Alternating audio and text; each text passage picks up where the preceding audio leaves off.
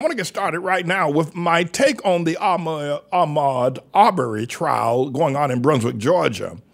I can tell you right now from what I know, what I've seen, what I've heard, and I've followed this case as close as anybody else has followed it, this was outright murder. There's no doubt about it. The Ahmaud Arbery was murdered.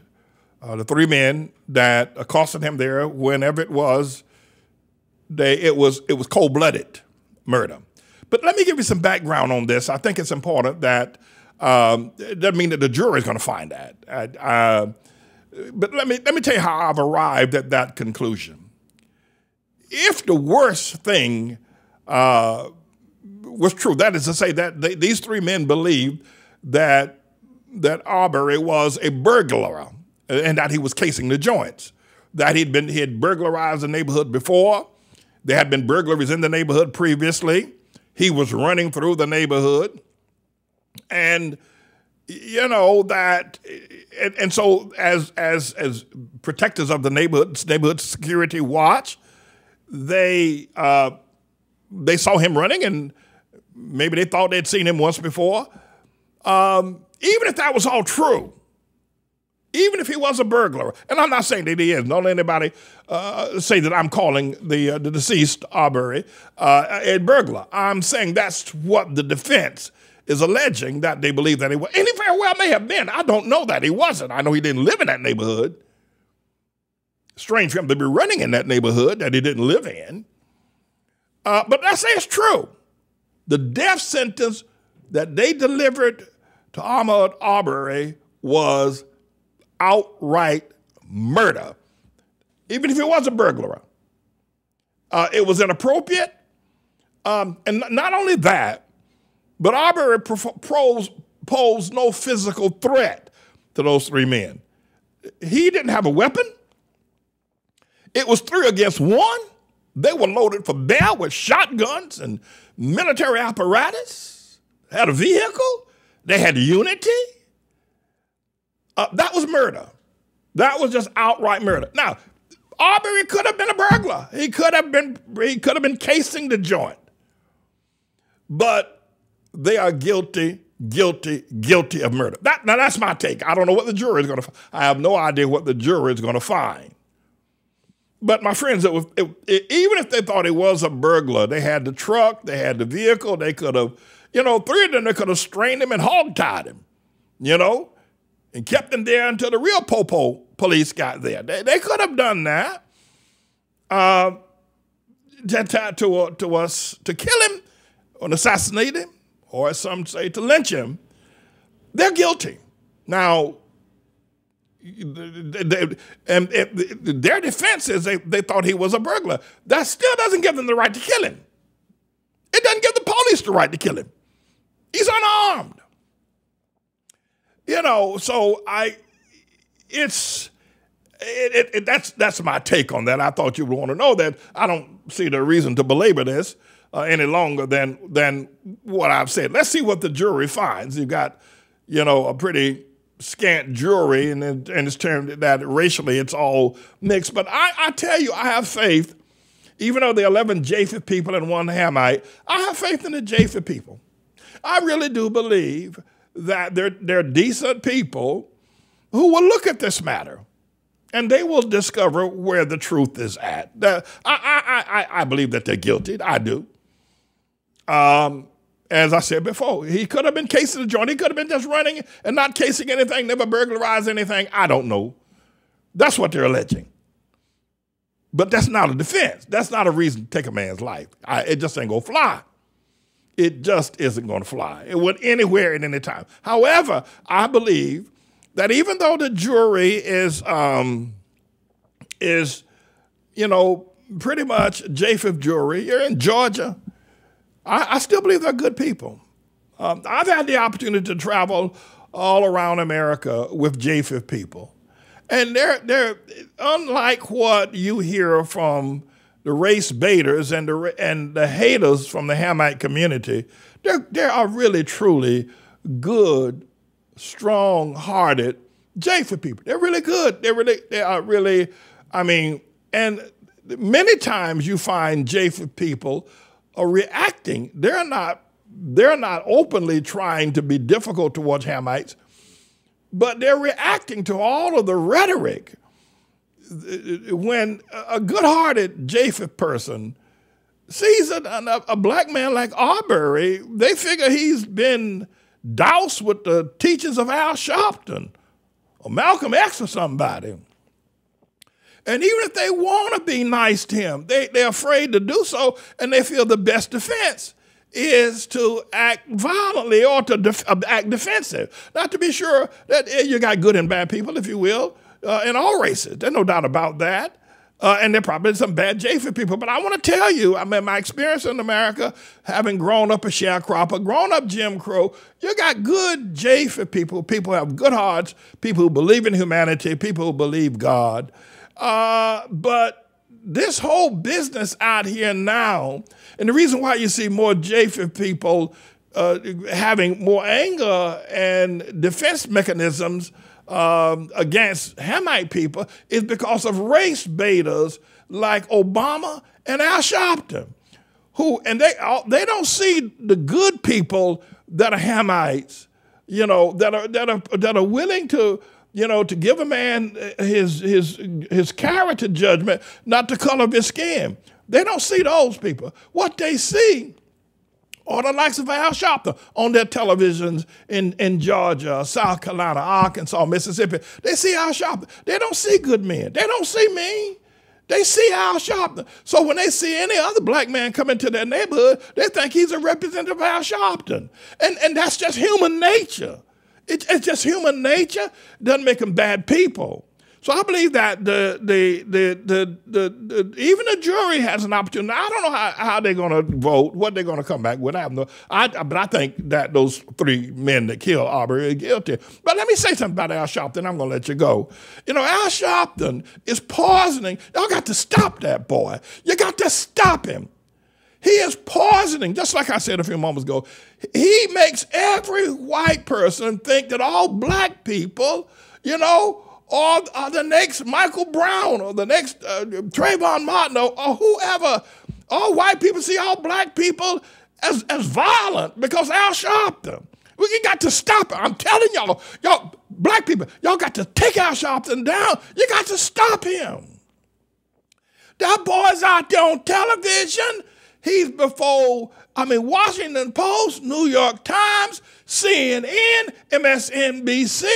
They eat that boy up. They give that boy more television time than they do the president. And he's just poisoning in America. He's poisoning America. He's poisoning the mind of white folk and the mind of black people and causing the biggest race baiting, race hating, I'm telling you, we're enough for Al Sharpton and Obama as well. You would not see all of this stuff going on. Probably Ahmaud Arbery would be alive today. But people think he is a disciple, that maybe Arbery is a disciple of Al Sharpton. And so, I want to give Al Sharpton a new name. To date, I haven't given him one. I call him the Rat. But, when something dies, falls dead, gets killed, lays in the street or lays in the field, the buzzards come. They come from across the country, the buzzards. Somehow or another, if something is dead within 1,000 miles of a buzzard, they will fly across country to circle and eat the flesh of that dead, man, carcass, animal. The buzzards come. Well, I want to give Sharpton the name Al the Buzzard Sharpton, because when somebody black dies, here comes this buzzard, Al Sharpton. This buzzard, he will fly thousands of miles to be at that dead, to pick on that flesh, to pick on the family, to pick on the circumstance. Al the Buzzard Sharpton, that's who he is. Al the Buzzard, that's who he is. But I'm telling you, Hamite, Japheth, and Shemite people, you got the man that's going to tear America up. He's got everybody thinking any black man walking down the street is going to molest, rob, or rape. And it ain't true. But Al Sharpton has been given the liberty to spread this hate. Listen, Ahmaud Arbery might be alive today were it not for Al Sharpton having so much press time, media time, and everybody giving it to him. Obama gave him the vice presidency. That's right. Obama gave Al Sharpton the vice. Oh, I know he had Joe Biden as a vice, but hell, Al Sharpton was his vice president. And everybody knows Al the Buzzard was Obama's vice president. Now, one other thing. I want to give out one other name, then I'm going to let y'all go. And that is this Ben Crump boy. I understand he comes from down there in North Carolina. He's another one now. Here he comes. When somebody dead or died, he's down there now in Houston with the dead in that concert down there the other day with Travis Scott. He's down there hugging and kissing and representing family. I want to call Ben Crump, Ben the Undertaker Crump. Ben the Undertaker and Al the Buzzard. These people got to stop the tearing up America. They're destroying the lives of young men. They're prejudicing the beliefs and the potential for us to work together as a people for truth. For real talk about bringing the races together until you get rid of Al the Buzzard Sharpton, Barack Hussein the long-legged Mac Daddy Obama, who's the president, and Al the Buzzard Sharpton, who acts as his vice president, and Ben the Undertaker Crump. Got to get rid of them. There ain't gonna be no peace in the valley. And some other young man gonna die because he thinks that Al Sharpton somehow they're gonna protect him. And MSNBC should be labeled, I got to think of a name for them. I'll be back with a name for them. But they should be called the Racist Hypocrite Horror Show or the Horror Network. How on earth can any decent journalist sit across the table from a snitch in drug deals in Harlem with the mafia? How can any credible person sit across the table and dialogue with Al Sharpton as if he has a right to speak truth to the American people regarding events? How can what the hell is MSNBC thinking about? But yet they let him, who has been labeled by the FBI as a snitch, and he snitched because he was involved in drug sales to people in Harlem. And they let him go if he snitched, because he snitched on the mafia. And yet he's honored with the position as sitting across from a teleprompter and got a show on the weekend. And MSNBC and the media people let MSNBC get away with it. And then worse than that, the boy can't read.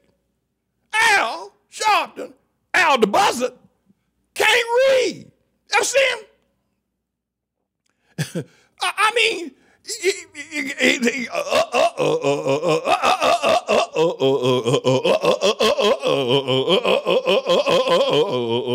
hell, I thought he was rapping. I thought he'd broken out into a rap. You know, he can't read. The man can't read a lick, can't read. And yet, with all that baggage in his background, unrepentably, there is, as the alleged vice president and an anchor on MSNBC. By the way, MSNBC, Brian Williams is leaving. Brian Williams, I was wondering when the hell you're going to get up out of MSNBC. I wonder when some of the rest of y'all, Chris Matthews left. I wonder when some of the rest of them going to leave. You know, that is about the sorriest, racist, hypocritical horror network I've ever seen anywhere. When the rest of y'all gonna leave MSNBC? I mean, the place is a doghouse. It's un-American. They wouldn't let the likes of an MSNBC and the characters with Al the Buzzard Sharpton in a third world nation. At any rate, listen, I had a shot of Al, but I ain't gonna show you. I don't know what's going to happen in the Arbery trial. I don't know. I think those three men are guilty. That's what I think. But I think our real problems are not those men. I think it's the problem of race baiters, race haters, people that get paid millions and millions of dollars to spread racial hatred, to color all black men as Trayvon Martins and Michael Browns, to color all black men, no matter whether he's a preacher or a lawyer. Because when a white man see him, he don't know that. All he knows is that he gets a dose of Al Sharpton everywhere he turns around. You see Al Sharpton out there talking about this and talking and pontificating and celebrating Dr. King and trying to be able to be the new Dr. King. You got to stop him. A whole lot of more black people going to die. Your son, your grandson might die. And the other thing is that those of y'all from the Japheth community got to realize your son may have to shoot somebody that's Hamite because of this rhetoric, this race baiting that y'all got to get together and stop him. Stop him. Stop Al the Buzzard and Ben the Undertaker. Stop him. Stop him now before it's too late.